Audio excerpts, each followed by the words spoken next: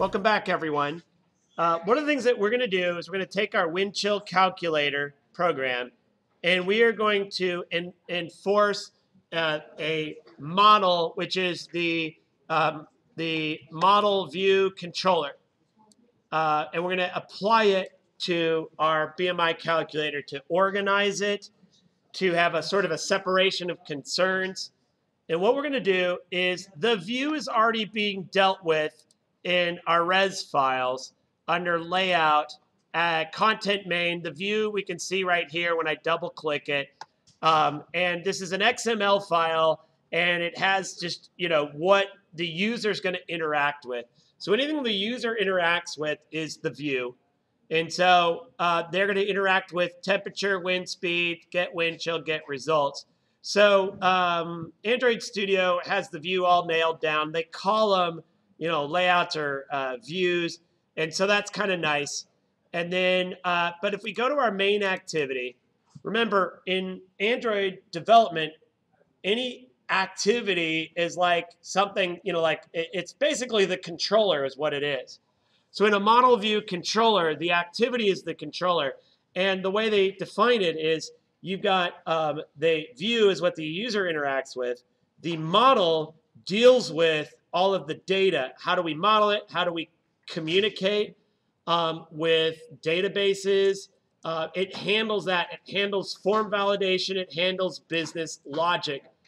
And the activity, the main activity in particular, it really should serve as a controller. In other words, it should connect between the two. And already it's starting to do that, but I've removed some code, and you'll see in just a moment. So as a controller, we create our components that we're going to be interacting with. And then in our onCreate method, as you may recall, we sort of connected our UI components. So as an activity, as a controller, it's doing exactly what it should do. It's saying, all right, this edit temp is going to connect our view, right, with the data.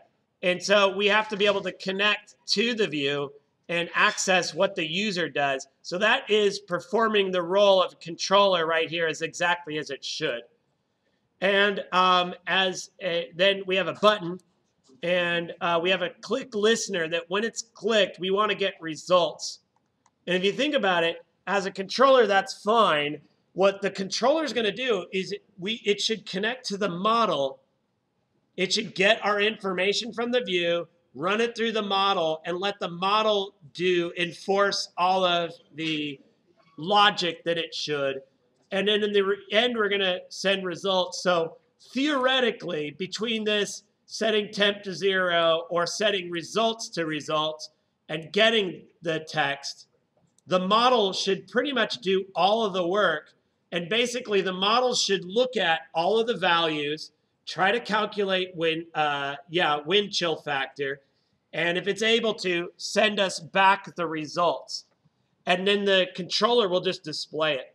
So we've basically removed a lot of that logic that we had before, and we just removed it. We're going to apply it to the model. So in order to do that, we have to create a class for the model. So in order to create a class, I'd like you to go where you see the main activity folder right there. There's two. One is for test, and if you look at it, it says Android test. The one above does not. This is the one we want. We're going to right-click on it. We're going to choose New Java Class. So this is going to create a blueprint for the model, which is going to deal with all the data. So you choose that, and for the name, we're going to give it model. And in Java programming, as well as many other programming languages, anything that's a class should be capitalized. It should start with a capital letter. So it's capital M model. And we click OK, and I'm going to zoom in on here. In fact, not only am I going to zoom in on here, but I'm going to try to do a split view. And I think I can do this. I can split vertically. And I think on the right, I can look at model. And on the left, I can look at the main activity. So there you go. So we can now look at two files side by side. And this is going to be helpful as we work through this. OK. So for the model, we're going to have to call some functions. And I'm actually going to use the controller to test out our functions, or in this case, our methods. And so, so just for a while, we'll be doing some code in here, but eventually it's all going to go over to the model. What I have here is a window of just some of my thinking about how we're going to validate our form for the Windchill. So we need to validate the wind and the temp, and then eventually we're going to calculate Windchill. But before we calculate, we want to make sure, for example, wind and temperature are not empty. So I thought about model. We could have a method that will be part of the model itself, and it will determine whether something is empty or not. And that would go for an edit text being empty or not. So we can pass it an edit text, and we can see is it empty or not. And here I said string input string, but I think I'm going to do it instead as an edit text.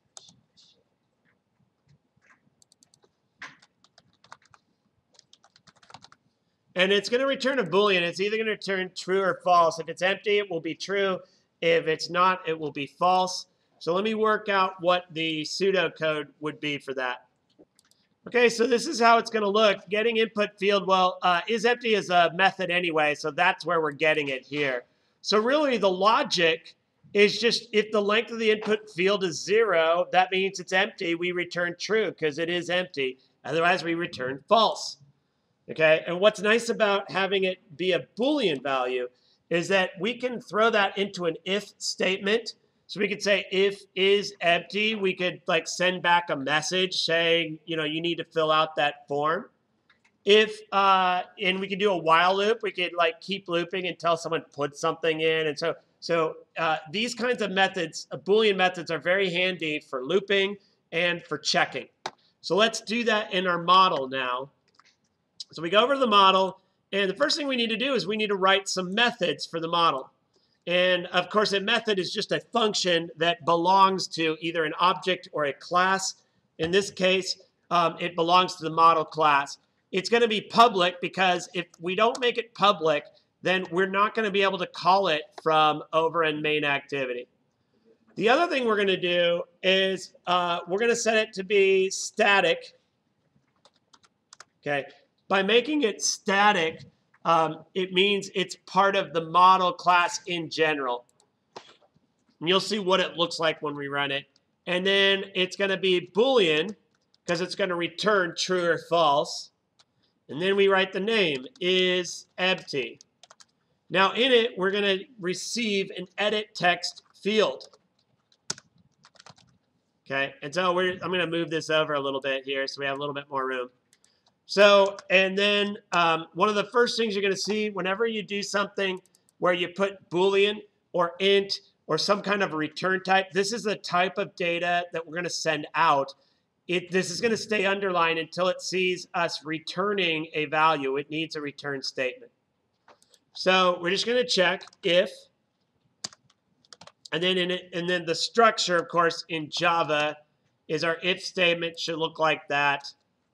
Else, it's an if-else block. And so what's our if check? Well, we're going to get our field, and we're going to get the length right there. If field.length is equal to 0, return true, because it is empty.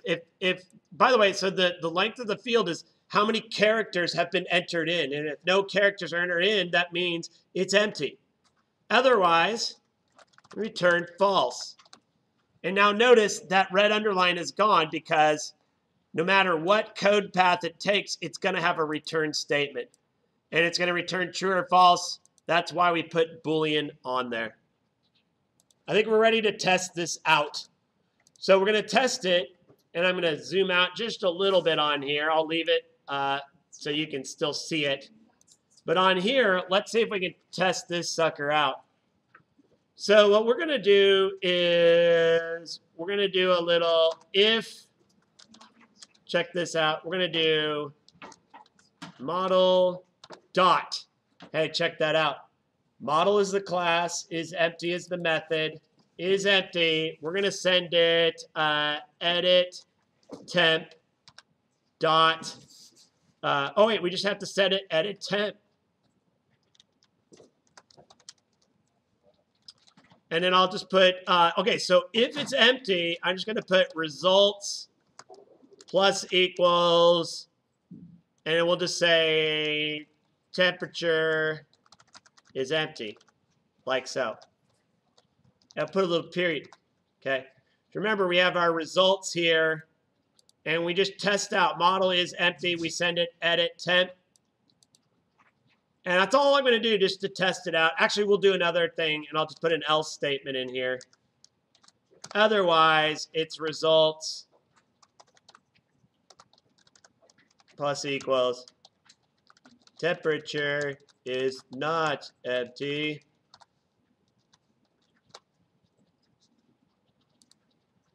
Okay. We'll go ahead and run this sucker. We'll test it out. Did I do it right? Get Windchill. Oh, look, temperature is empty. Give it a value at 3. Temperature is not empty. Woohoo. Wow, that's amazing. Now, if I was much better at unit testing on Android Studio, I would have written some unit tests for that. I still haven't figured out how to get unit tests to work on Android Studio, so sue me. If I ever figure it out, I'll put a video on it. You can all learn.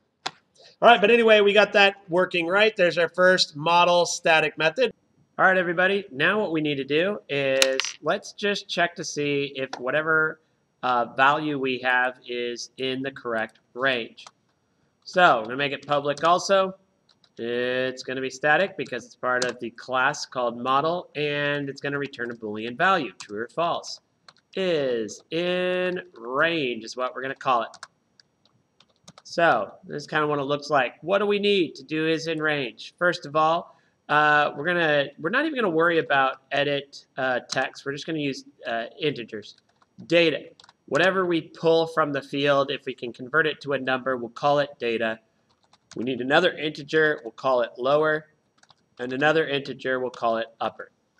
So those are our arguments, our formal parameters, shall we say, for the isInRange method. Now, here's what we need to do is we need to just check. It's an if, okay? And then if it's data, first of all, we need to make sure that it is greater than or equal to the lower range, whatever that may be. But you know, for example, let's say we're going between 0 and 100. If the number is 50, then 0 is greater than the lower range, which was 0. But if the number is, say, 150, it's going to be true that it's greater than or equal to lower, but it is not less than or equal to the upper range. So we need to actually meet both requirements. So we're going to use the logical AND operator. It's 2 ampersands. And then it's just data less than or equal to upper, like so. If that is the case, we are in range. We're going to return true because, yes, we're in range. Else, we're going to return false. Return false. And notice there's no little red underline here anymore because in both code paths, we return a Boolean value. So let's just go ahead and test that out. In fact, one of the things that we could do is we could talk about it. Well, we'll just keep it separate. If model dot is in range. And let's just forget about the other value. Let's just go ahead and try 50. And is it between 0 and 100? Okay, so that's how we check. It's going to return true or false. True if it's in range, false if it's not. So we're going to do an if-else block, and we're just going to put a results plus equals. Maybe a backslash add new line, and then temp is also in range. Else results plus equal temp is not in range, like so.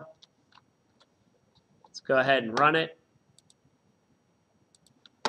See the results. Before we run it, let me just point out the fact that it doesn't matter what any of the fields have in them, any of the edit text. We're just running to see if 50 is between 0 and 100, and that's how we're going to test it out. Okay, let's go ahead and run it and see what happens. And temperature's empty. Temp is also in range. You know what? Let me change that real quick. I'll keep that open. First of all, we already tested this. I'm just going to get rid of that at this point. And then the other thing I want to do is just do a quick test and make it 50 is between 0 and 100. And then 50 is not between 0 and 100. All right, we'll run it out. We tested it at 50. Let's go ahead and test it at negative. So let's find one that's not going to be within range. And we'll put on here. And so this should run a false, so it should trigger the else. So it should say negative 50 is not in between. Let's test that one out and see if that's working. And then I think we're ready to move on. All right, let's test it out. By the way, it doesn't matter what we put in here. We just click it. And negative 50 is not between 0 and 100. So we figured it out how it works.